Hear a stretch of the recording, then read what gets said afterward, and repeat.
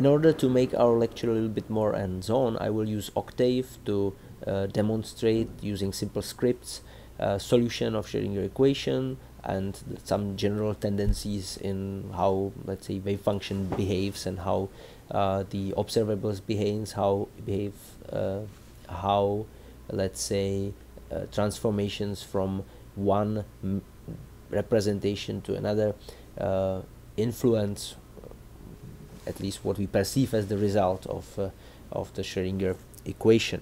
Now, there has to be at the beginning one very important disclaimer. This is not about solving Schrödinger equation in general, but it's about solving this problem for systems with discrete energy levels. Discrete levels. And of course a finite number of them. So what we need to know, what will be our trick to solve the Schrödinger equation. So the trick will be the following. The trick has few steps. So first thing will be, we will switch into diagonal representation. So switch into diagonal representation, which means we would need, for any Hamiltonian we will get as a matrix, we would need to find a basis in which this Hamiltonian can be represented by a diagonal matrix. Then the second step after we find this will be, we will calculate evolution operator. I will talk about that a little bit in a detail. We will calculate the dynamics basically of the system for some short time step dt. So calculate evolution operator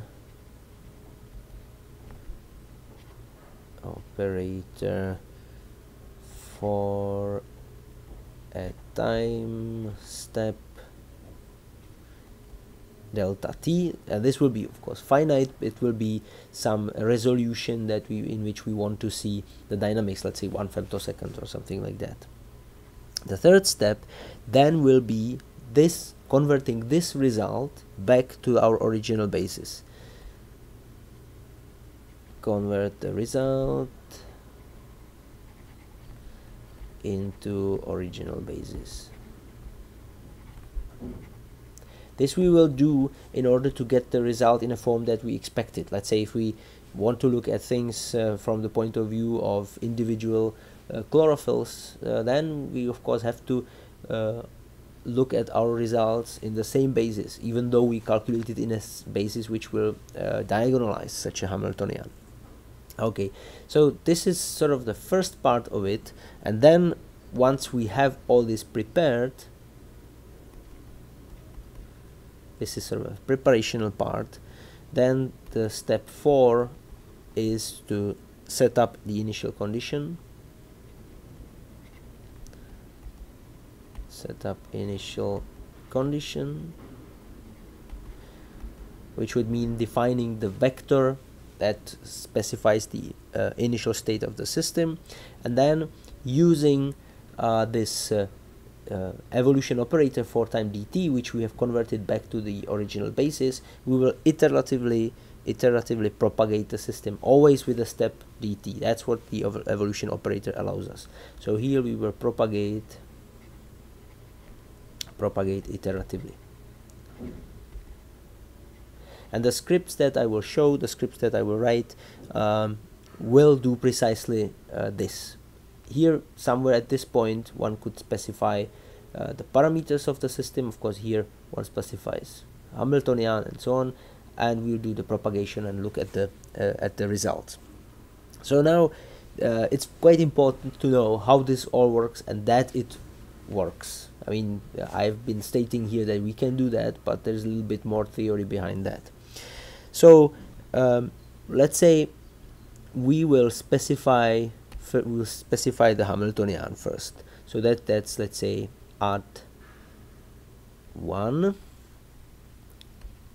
we specify the Hamiltonian.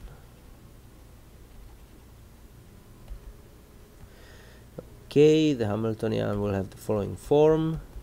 It's a matrix. We will have energy energies on the diagonal, certain coupling. Now of course we will not be looking into a system, into a homodimer anymore, but well, we can have epsilon 1, epsilon 2 different.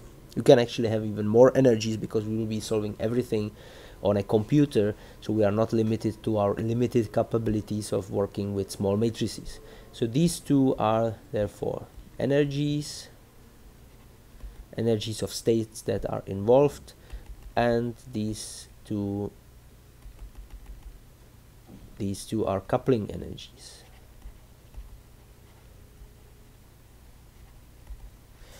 All right, so first thing we will do is we will find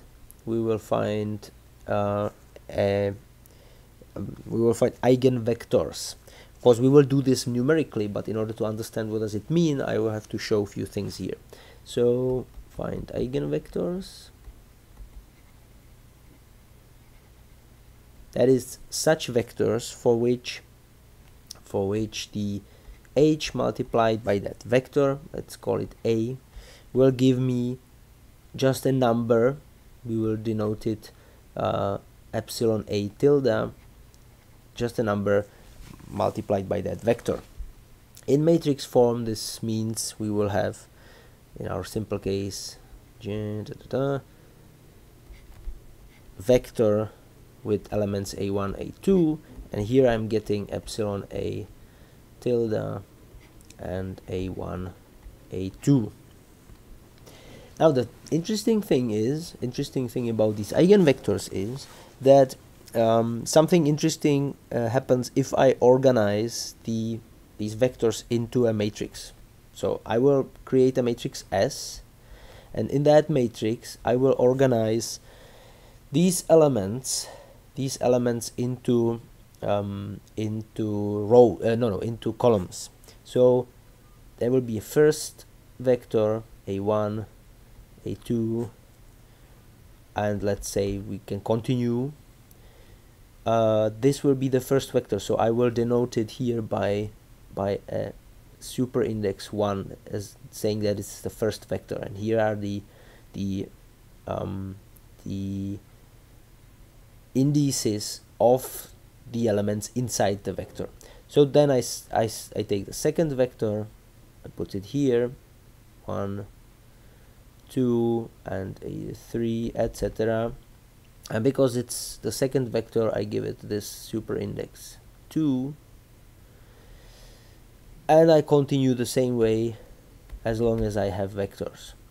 So this matrix is interesting now, because when I multiply that matrix by Hamiltonian from the left, now I'm showing here 2 by 2 Hamiltonian, but that's just an example. I could have written something much bigger. So whenever I'm writing just letters, I really mean a general Hamiltonian and general matrix S. Yeah. So in this case, what happens? So how does the matrix multiplication proceed? Well, this is very basic, but it's important to know some rules. So what do I do if when I calculate something like this? So I basically take this guy, put it up here like this, and then run it through all the rows here, and always multiply the elements and sum them along the row. So that gives me a number. Well, first row gives me this number, second row gives me this number. So if I have another vector behind that, I just do the same thing and write them to another row.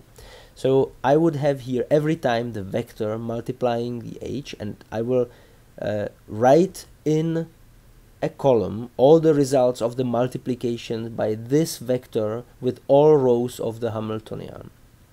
It's actually best if you just try to do it on paper. Alright, so what I'm getting here,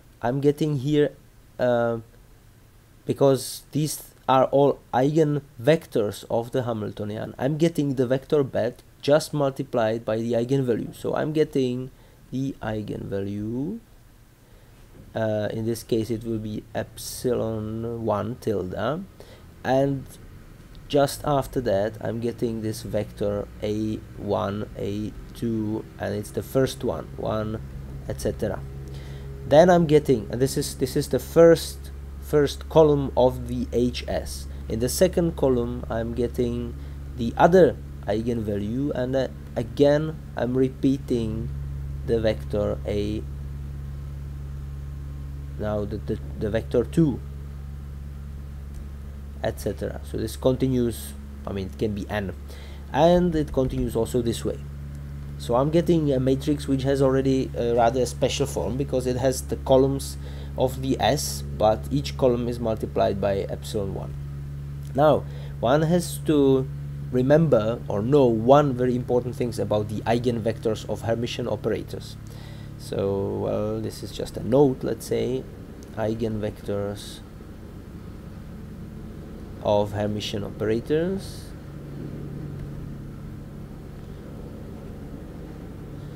And for the Hermitian operator you can substitute basically of an operator that represents a physical thing that can be measured, for example energy. So these eigenvectors have very interesting property, namely they are orthogonal.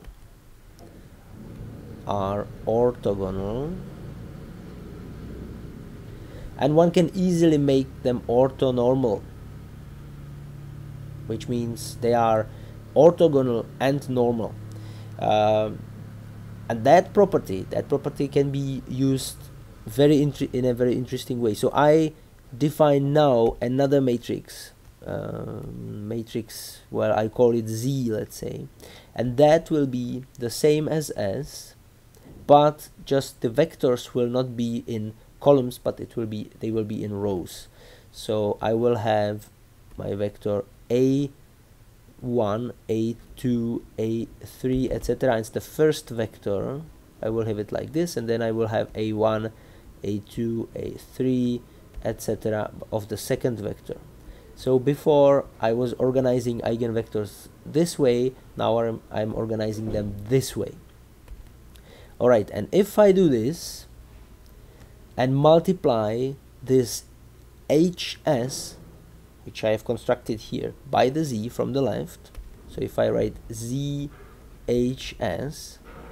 what I'm having here, I'm having eigenvectors in the rows like this, and here the HS is nothing else than the same eigenvectors organized in columns, and each of them is multiplied by some epsilon 3, etc. So what I'm getting here, the matrix that will result from this matrix multiplication will be a result of, well, multiplications of these individual vectors. So I take this vector with this vector, and that gives me this number. So what that number will be, it's the eigenvector with itself, which gives 1, they are orthonormal, and epsilon 1. So I'm getting epsilon 1 here.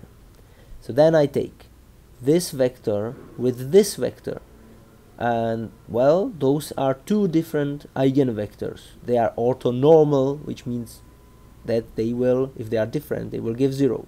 So 0 and 0, and here, for example, this one with this one also 0. Only this one with this one, so the second with the second, gives me epsilon 2, because they are the same vectors just multiplied with epsilon 2 tilde. So as a result, you see, I'm getting on the diagonal element, the energies, and all the other elements of ZHS will be 0. Now the interesting thing about Z is that it at the same time is, and you can see it very easily, that it's the inverse of S. So if you would have ZS, what would that be? That would be again eigenvectors arranged in rows and eigenvector arranged in columns, and every time I take 1 with 1, I'm getting either 1, and namely only in case when I'm taking the same vector, or I'm getting 0. So here I would get the unity matrix unity matrix from this, which means that Z is actually S as inverse. What we have shown here is then that if I build my matrix out of the eigenvectors, I can use it to transform Hamiltonian into the diagonal basis. So the Hamiltonian H dash, which will be defined as S to the power of -1 H S, this thing is diagonal matrix. And this transformation that occurs here, transformation by the matrix S, is a unitary transformation. It corresponds to a rotation of the basis in the Hilbert space. So rotation of the basis and nothing else. So it's not changing any physics, it's not changing any important physical properties of the system, except that it provides a representation which is diagonal, which means everything will be much easier to solve.